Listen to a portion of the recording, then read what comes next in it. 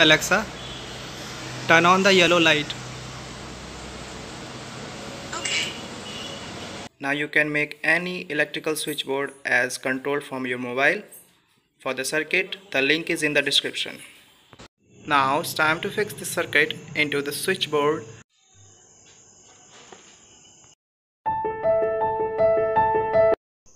And moreover that you have the manual control also, and you will get the feedback in the Alexa app. Likewise, if I turn on the lights, and after some time it shows the lights are on, and if you forget to switch off the light, even though you can switch out from your phone.